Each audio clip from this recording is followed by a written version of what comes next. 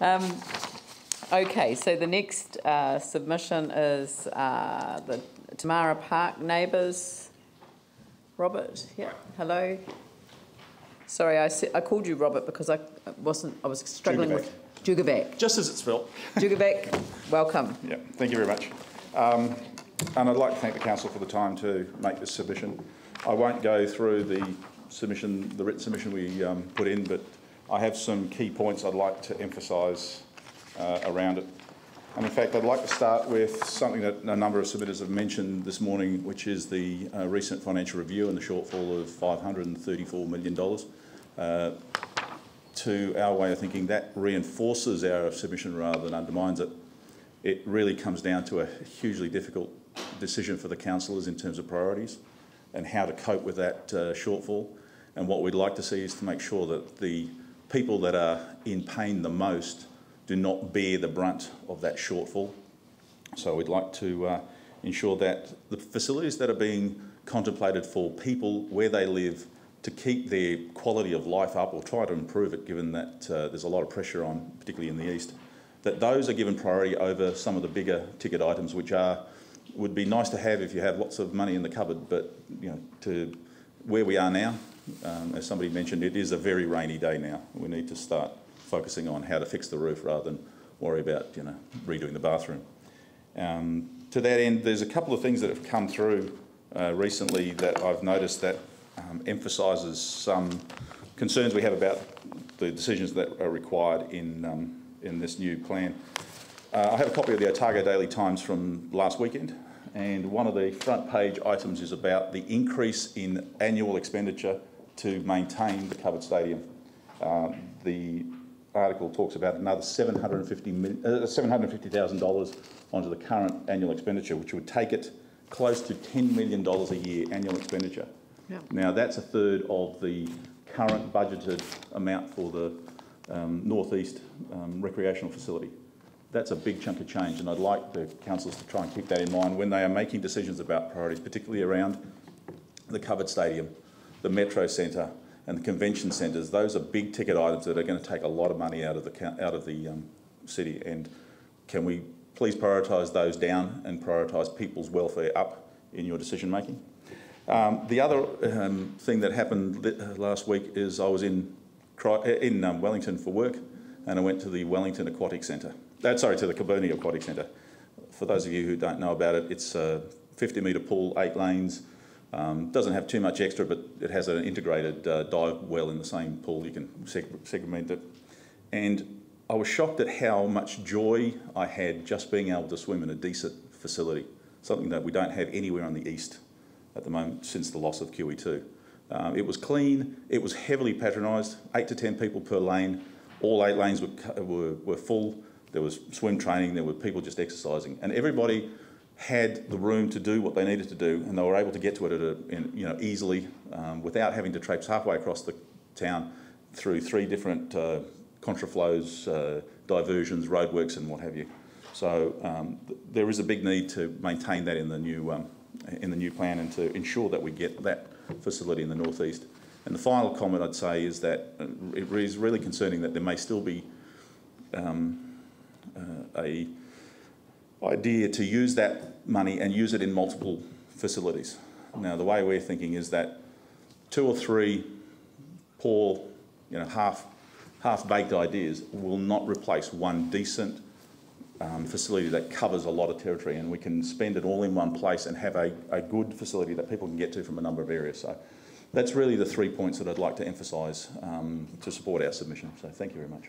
Yep. Pauline? Thank you.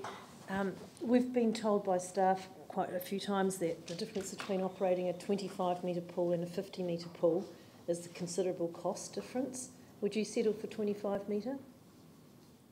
What you're talking about is Graham Condon, essentially, which if anybody goes to Graham Condon, it's just hugely oversubscribed. The congestion in that pool is just enormous.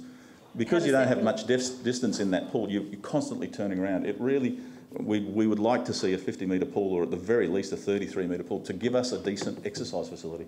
So are you saying then that for the 50-metre pools work better with and allow a greater capacity of users to to access it? At Kilbirnie, they've got quite wide lanes. You can fit 10 to 12 people in those lanes, and they don't get in each other's way. With a small facility, you're constantly trying to pass people, and Graham Condon, the lanes are particularly narrow.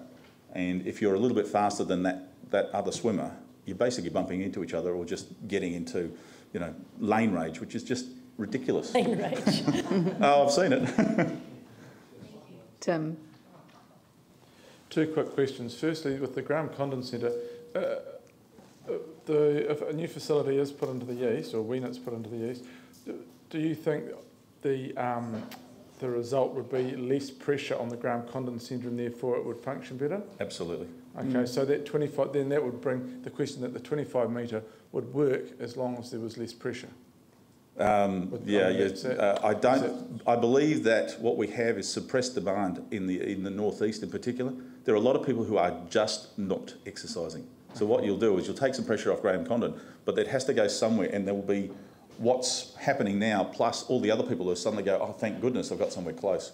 The second question is, with the Metro Sports facility and the blueprint in the central city, would you advocate for once we've got to a point where bits and pieces or the more detail of what's proposed to be in that go out to the public for consultation? Yes, I think it would be. It'd be a good idea, but that seems to be the sort of the longer term option. It may be the premier facility, but we still, if you look at the diagram, the Google Map shot that I put in the submission, there's nothing on our side of town. It's a long way to any facility on our side of town. So the northeast is particularly poorly served, and even the rest of the east is a long way from the council facilities, and in between there's a few commercial ones, but there's a lot of costs that are being imposed on people. The ability to get your children to a facility easily to get there after school, learn to swim, is hugely important. Otherwise, we're going to end up with a generation who can't swim within 2 or 3 kilometres of a beach. Thank you. David. Thanks, Robert. Some of the earlier budget allocations spoke of a 25-metre pool and a 35-metre deep water polo style pool as well in this facility in the northeast. What's your opinion on that sort of combination, meeting the needs of the community and relieving pressure on other facilities?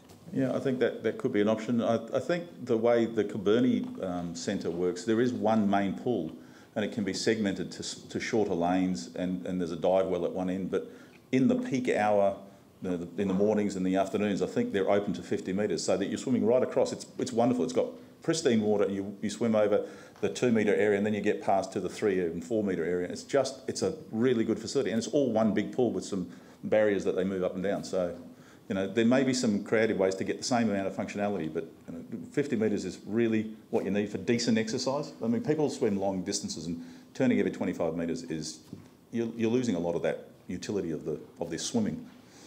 I share your appetite for a 50-metre pool, but I think the desire for another a Metro Sports 50-metre pool and another one's possibly not.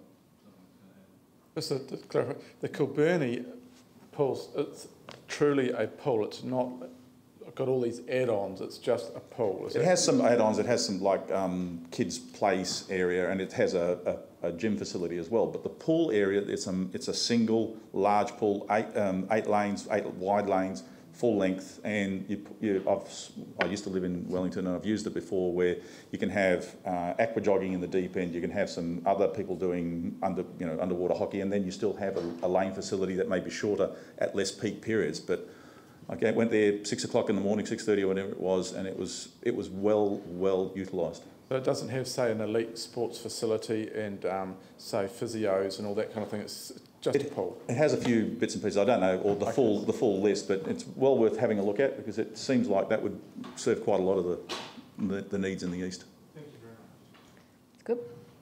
Glenn, you've got 43 seconds. Yes, thank you. How do you think this will assist in social recovery in Burwood, Pegasus, Robert, and in fact in the city?